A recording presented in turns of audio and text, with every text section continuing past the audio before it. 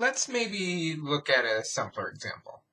Let's say we have something like x squared plus x over x. Okay, so what could I do?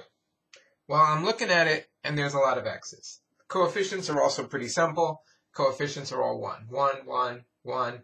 Maybe we have a constant term here of 0 if I want to think about it like that, and the same here, but for the non-zero terms, all the coefficients are 1.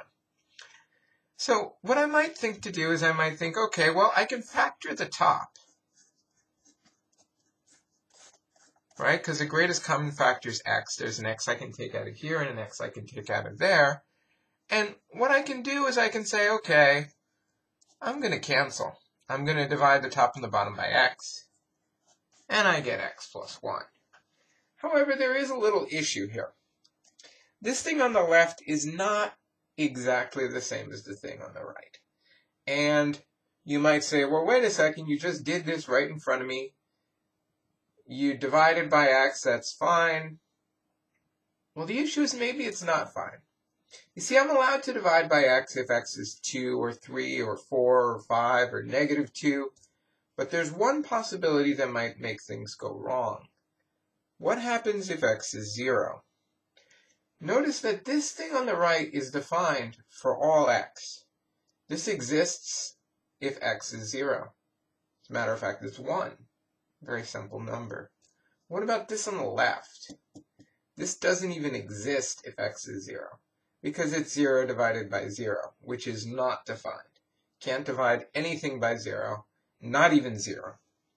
So, what do we have? We have two things that are very similar. This is similar to this, but it is not the same as this. So,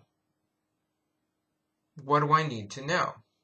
Well, if someone were to say simplify this, I could say this is equal to this for all numbers except for 0. But what you might see more likely is something like this. Simplify x squared plus x over x with a constraint. They will tell you that x is not equal to 0. And why will they tell you that? Well, they want you to be able to do the problem. So at the point where you know that x is not 0, now we can divide just by x. And then we see, hey, this is now equal to this because the only case where we would have had an issue is if x was 0, which we now know it's not. Let's look at some more examples like this.